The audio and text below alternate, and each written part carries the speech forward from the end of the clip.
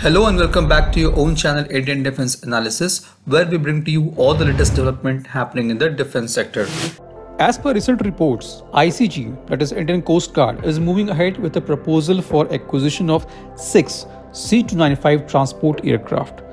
These aircrafts will be used for long-range maritime surveillance, that is for MPA or Maritime Patrol Aircraft role.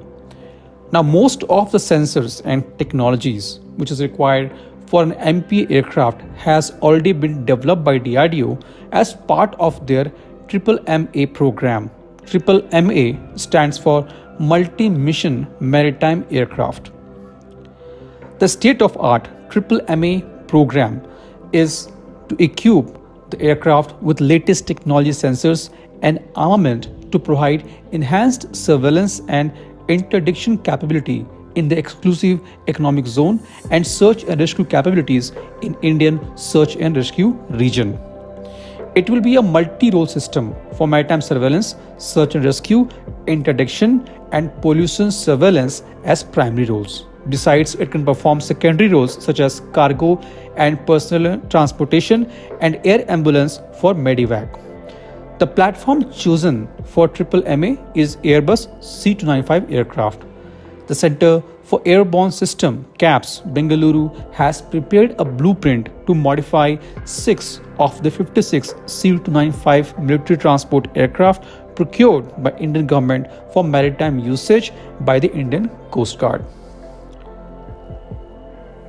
The mission system of MMMA will consist of state-of-art sensors, which are AESA-based Maritime Patrol Radar, IFF system, electronic optics infrared or EOIR sensors, pollution surveillance suite, communication support measure, automatic identification system, data link for both line of sight and beyond line of sight communication, and mission communication system.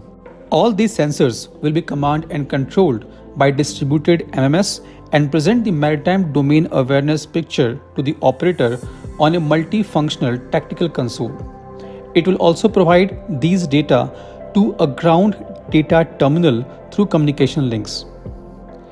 The AESA-based Maritime Patrol Radar is going to be the primary sensor, which will provide the critical information such as a small floating object, small boat, vessels, and classification of those vessels, coast imaging, coastal activity picture, search and rescue, etc.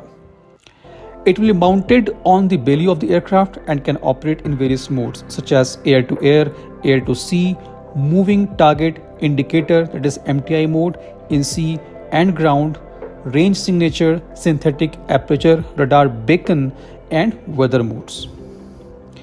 IFF, that is identification of friend and foe, is going to be secondary sensor that provides the identification and height information of the targets equipped with a suitable transponder.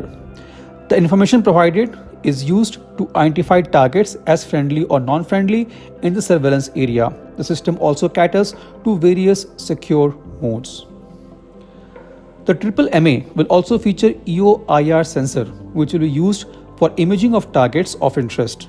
It consists of an HD day camera, thermal imager, shortwave infrared imager, laser rangefinder, and laser pointer.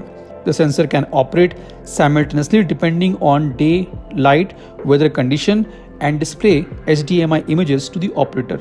It has features of geopointing, georeferencing, and video tracking. The data from the Maritime Patrol Radar, IFF, and Automatic Identification System and CSM are downlinked to the ground stations and tactical control data uplinked to MMMA system. The communication between MMMA system and ground exploitation station is through C-band, LOS link, and Ku-band SATCOM link. The mission communication system provides air-to-air, air-to-ground, VHF or UHF voice communication as well. It also provides integrated control of all onboard communication sets and intercom for all mission operators and the flight crew. The MMMA system comprises of 3 configurable triple display multifunctional tactical consoles capable of operating in any of the designated modes. The MTC will display the recognizable maritime picture of the overall scenario perceived by various sensors to the mission operator via the MMS.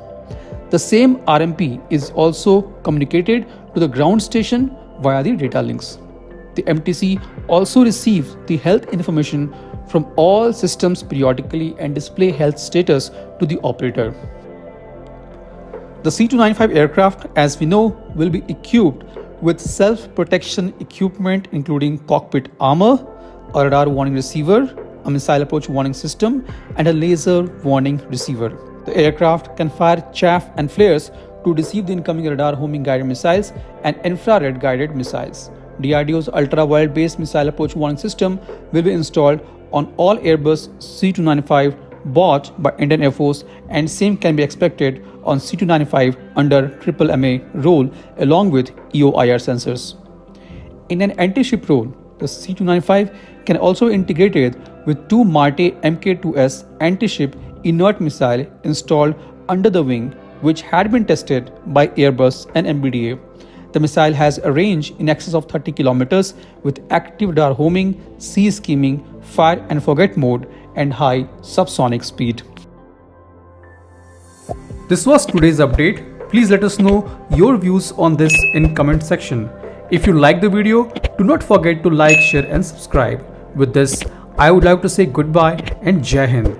We'll soon back with more interesting and amazing development happening in the defense sector.